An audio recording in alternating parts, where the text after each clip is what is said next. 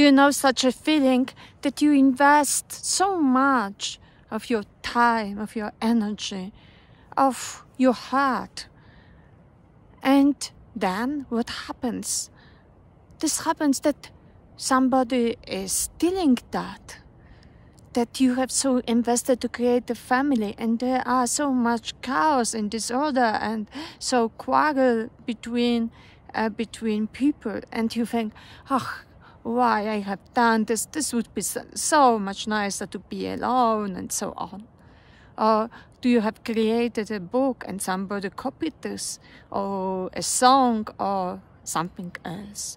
Or you created a beautiful garden and there is a destruction, there was too much rain or too much sun, and this cannot survive. And you can again try. And so sometimes you can think, why I'm doing this whole thing? It's not, if I'm working more, there will be more and more disaster.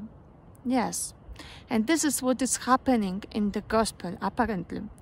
So God is preparing the good terrain because we need so much good earth.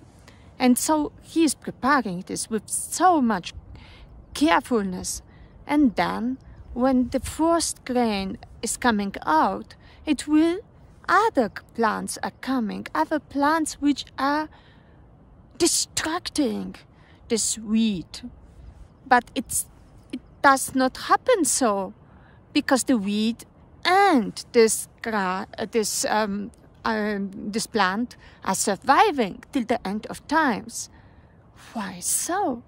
Because weed is weak in the beginning, but then when this strange plant is coming, the weed needs to combat, the weed needs to do effort, to need to adjust, to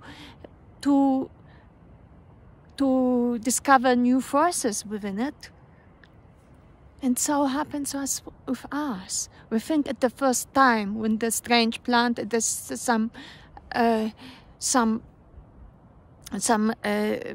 something which we didn't want to happen is happening. So I think this is this strange plant. This is making us not live anymore.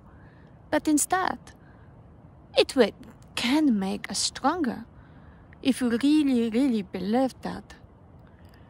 So I think this gospel is so true and giving us so much reason for investing so much, for taking so much care.